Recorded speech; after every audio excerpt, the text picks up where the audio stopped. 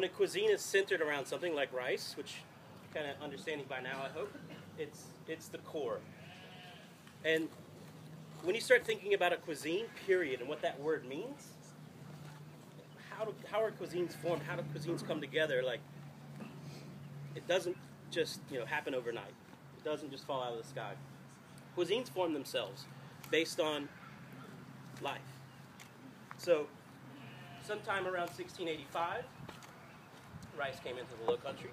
The first planters were Venetian, actually, and the first people working the fields were the Native Americans. And rice just grew like crazy here, like insane. Eventually, the West Africans came to work the fields, and when that happened, everything changed, because they brought their knowledge of agriculture and growing rice and a way of living sustainably that created our pantry. And what I mean by that is, when you're growing rice, you can't just keep planting rice, because the rice borers will take over, and you're creating a wonderland for the insects and diseases. So crop rotation is essential.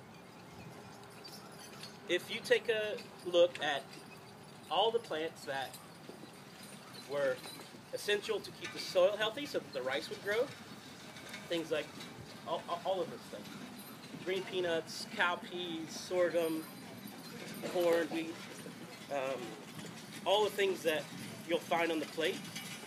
If you take a list of those, so if you look at it from an agricultural sense, and you say, okay, let's look at the plants that were part of the crop rotations, and then you open up a cookbook, it's the same thing.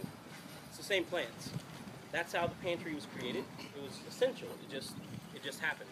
So if you take all of those plants and you add in the cultural influences of this area, which there are many, but most importantly the West African connection, because of the Atlantic slave trade, it added something that you'll taste in the food. And I tasted it today in the food that we just ate. It's soul. It's like this soul food. So to me, that's really Lowcountry cooking. It's taking the things that thrive in this area, that grow here, with that soulful approach.